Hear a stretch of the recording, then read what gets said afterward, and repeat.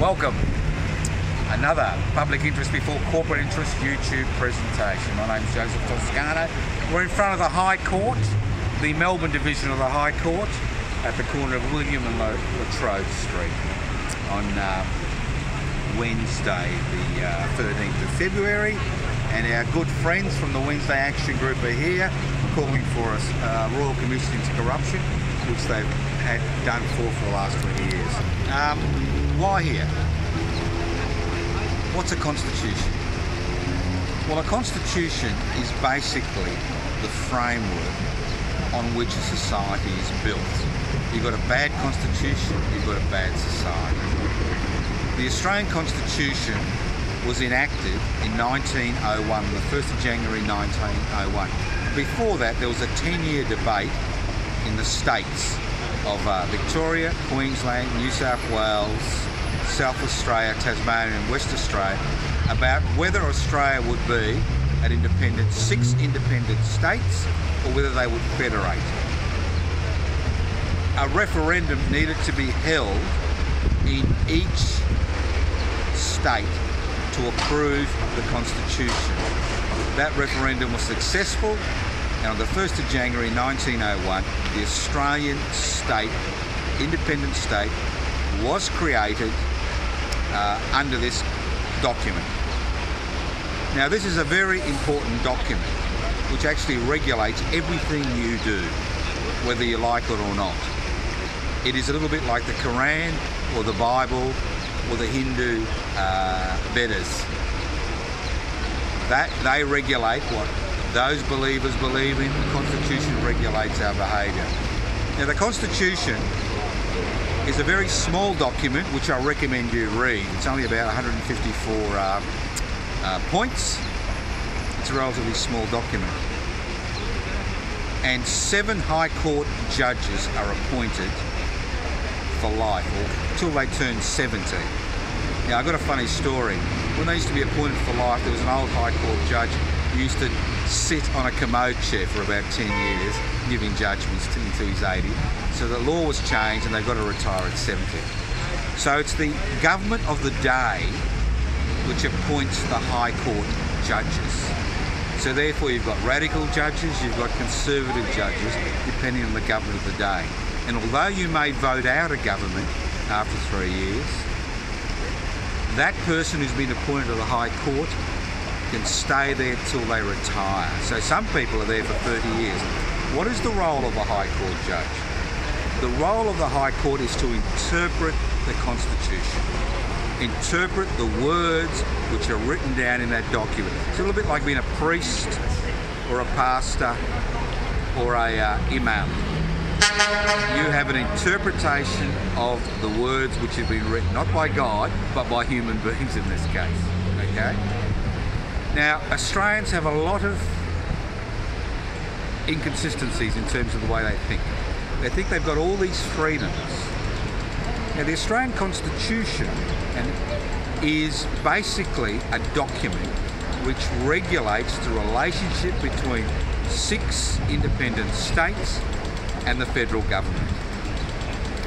And initially, when the Australian nation was formed, gained independence in 1901 as a constitutional monarchy, most of the power lay in the hands of the states and minimal power lay in the hands of the federal government. For example, in 1917, just before the second conscription plebiscite, Billy Hughes, the turncoat Prime Minister, was touring Queensland, and at I think at Ipswich, a demonstrator threw an egg at him, it splattered on him, and he asked the local coppers, the Queensland coppers, to arrest this man. They refused to arrest him because they didn't recognise the authority of the central government. They only recognised the authority of Red Ted Theodore, who was the radical Premier of Victoria in 1917. So when Billy Hughes went back to Canberra, legislation was passed to create the Australian Federal Police. And if you look at the cartoons of the period, you see this silly looking copper being hatched out of this egg with a little slogan at the bottom saying rotten egg, okay? Now the Australian Federal Police is an extraordinarily powerful organisation 100 years later. But up till 1917, the federal government had no way of enforcing legislation. It had to rely on the states. Now, over time, the states have ceded power to the central government, the power for taxation after the Second World War. Once they ceded that power, the state governments basically became more like large local councils, because they've got no power in terms of forming treaties, international relationships, defence, security, etc., etc. So it all sounds pretty nice up till now. So let's look at the Australian Constitution. People have all these beliefs that they have freedom of religion, freedom of speech, freedom of association in the Australian Constitution. Well, as I said before, the Australian Constitution is essentially a document that regulates the relationship between the central government, which is the federal government, and the states. There are no provisions in the Australian Constitution which protects the individual from the arbitrary exercise of state power. What that means is you don't have freedom from the state. In Australia, unlike the US Constitution or even the arrangements under which Great Britain works, the individual has the only rights the individual enjoys are the rights which the government allows them to enjoy. For example, there is no freedom of speech in the Australian Constitution.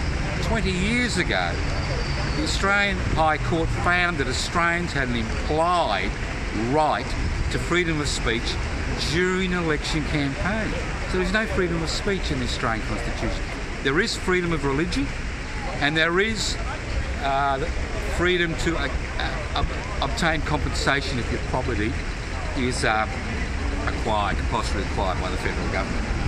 So all these laws that have been put in place over the last 20 to 30 years have highlighted how little freedom there is in the Australian Constitution. For example, if you are a trade unionist and you are a member of the CFMEU, right, you have less rights than Tony Mockburn, a convicted felon. You could be arrested for importing $1 billion methamphetamine to this country, and you can say, when you'll be interviewed, no comment. If you're a member of the CFMEU, under the building authority which is currently in place, if you refuse to answer questions, you can be imprisoned and fined. Let's look at the so-called anti-terrorist legislation.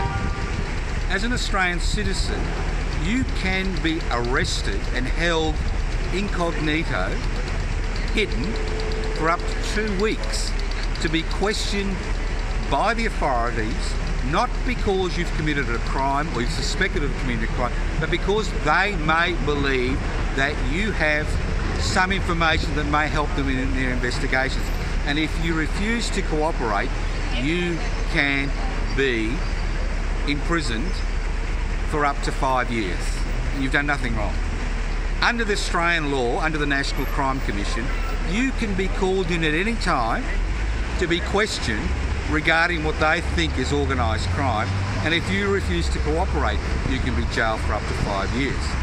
So although you're a felon who's been charged with a heinous crime, murder, rape, whatever, you can plead, silence. But as a member of a CFMEU, as an ordinary citizen, you can't plead silence. And it gets worse. The Attorney General has the power, the Federal Attorney General, to ban any organisation he or she feels like at any time because they think they may be a threat to Australia's interests. Under the current anti-terror legislation, you can occupy a building and be jailed for up to 20 years for the simple act of occupying a building, whether there is no violence or not. Now, there are so many laws that have now been put in place which really restrict the ability. For example, this group here, the Wednesday Action Group, where I'm standing now is illegal. This is private property.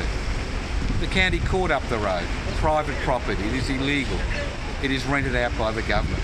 Federation Square, you've got an authority which runs it on behalf of the state government. Although the state government, we paid for it through our taxes, you can't demonstrate in Federation Square without a permit.